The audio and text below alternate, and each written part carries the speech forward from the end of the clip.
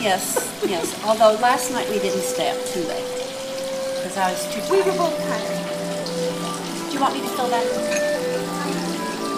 Who's going to be mother? No? Isn't that for pouring? How does that work? All those British. Now we have to plug in somewhere. Oh, we've got one. We're good. That one. We got it covered, Margaret. We got it covered. Okay, I'll put here. Like I said, this woman had this all covered. You are just so clever. You don't give yourself enough credit. She doesn't give herself enough credit. She really doesn't. You're just so clever. She's like Martha Stewart, but she's sweet. Hope Martha doesn't hear that. Yeah, she's not going to talk to you. She's heard worse. I want to say. I shouldn't go beyond, like, up beyond the max. Okay, I'll do that. That is really cute. That's exotic. You know that, don't you? That's an exotic. Yes, and this is a perfectly balanced strainer. How cute. Oh my gosh. It's all it's the where the roots come out of the bamboo. The whole thing's bamboo in this fine mesh, Oh, heaven. so that you don't get teased. That's so perfect. Well, if you do that, how do you read your TV? He signed up for the Navy again. And lo and behold, he was put on a ship, and there was this handsome young man, good of heart, pure of soul. He was only 17, Oh my goodness. and it was Tom. He lied about his age, didn't he? Of course he did. A lie. Like a little white lie. Just a evidently. little white lie. But he and my dad would sit on the deck of the ship and talk for hours whenever they were off duty. And Dad came home and told me about Tom. I heard about Tom till I was good. And my mother met him. She went back for the christening of the ship, and she was starry-eyed over Tom. And that's all I kept hearing is Tom, Tom. And then one time my dad brought him home on one of his leaves.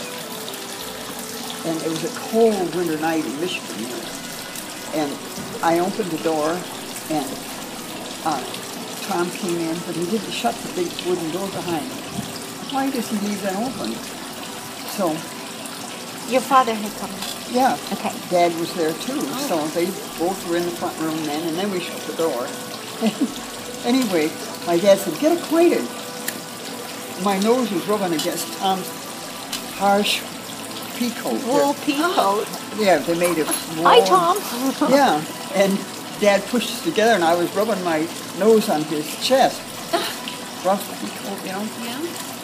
And Tom was so embarrassed, and he was patting my back a little bit, smiling, like he didn't know what else to do. And I didn't know what else to do either. But it was joyful, you know. How old were you when you met Tom? Well, He was 17 when he enlisted. yeah, but he was older when I met him finally. Were they on the same I think ship he might have been 18. through the whole war? And I was probably 18 or somewhere close to that age. So, Were your father and Tom on the same ship throughout yes. the war? Oh, yes. And my father was such a romantic stinker anyway. He laid the groundwork for Tom and I to meet. He had decided that this is the man for my Yeah, daughter, he was right? always looking, and he decided he wanted the best young man he could find in the Navy.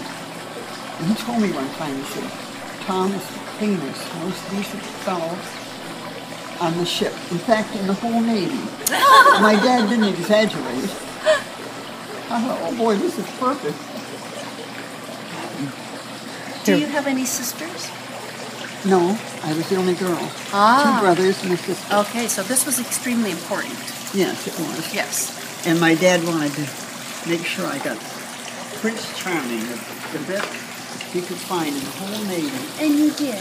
And he did. He told me. He said, "Tom is the most decent fellow on the whole ship. In fact, in the whole Navy." I said, "Are you willing to swear on a stack of Bibles?" But my mother came home. She met him when they christened the ship. And she was She came home right night. fine young man. And I said, well, that's nice, Mom, you know. Were you feeling pressure? I was. Everybody's pushing from either side Yeah. to meet this But guy, my and brothers you would better never- fall in love with him. My brothers really loved Tom, too. Oh, If I that had helps. agreed to marry him, I You would have would've been been in exiled big from the trouble. family. Like they would We're have gonna adopted keep him and Tom, you Yeah. can go. You can go, Mark. I have You to don't have good interrupt. sense or Yes. something. Margaret, this story I heard differently from Eileen. I heard that your father opened up his locker and there was a.